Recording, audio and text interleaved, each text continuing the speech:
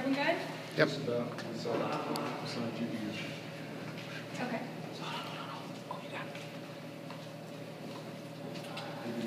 Okay. All right. So if you could, did the autopsy results come back and what did they show? We do have some information from the autopsy. I'll give you what I can. The results of the autopsy, we did confirm the identity of the victims. It is Mr. Bud Runion and his wife June. Some additional charges have been taken. On today, investigators obtained arrest warrants charging Mr. Ronnie Adrian Towns, known locally as Jay, charging him with murder, and he's also charged with armed robbery. So he's expected to be arraigned later today, and we'll give you all the information so you may be ready for that appearance. I appreciate you all having patience with us. I'll also give you the cause of death in this case, gunshot wounds to the head. That's basically all the details I have. If you have a question, I'll answer if I can. Have you recovered a weapon? I can't speak to that. Can you tell us if any of the either of the victims were armed? Do you believe that they had brought a gun with them? That information, I can't talk about that at the moment. Can you give us a sense of, as far as shot in the head, was it once each, close range, what?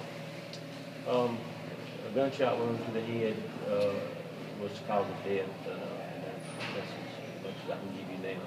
Do you know if they had a lot of money on them or how much they had on them? I don't have that information available to give you. Gunshot wounds to the head to both victims. That's correct. Was the weapon registered to anyone, or?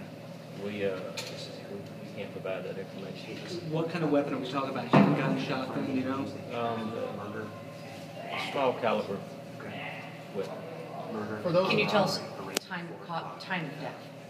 The time of death? They're charged with being murdered. The Towns gentleman is charged with committing this act on the 22nd of January. So you believe they were killed on Thursday? He didn't keep them overnight, or did they? We believe they were killed Thursday. Do we know if Ronnie acted alone? We're following up Hang on, guys. Can you get off the phone, please? Thank you. We're following up on the information still. We still have mounds of data that we're pouring over. For now, Mr. Towns is the only subject charged in this. As information develops, if other suspects are identified, they'll be pursued. For those of us who come from out of town, where were they found and where were they found? The bodies? They were found in an area in rural Telfair County. I can't give you a street address because it was a wooded area. Is he cooperating with you? And has he been forthcoming with information?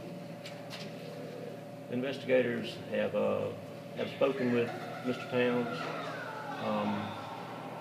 and I don't have any information about about his level of cooperation that I can share with you all. Can they tell that as far as who was killed first, same time, anything like that? Same gun used in both? What is it? I can't speak to that, but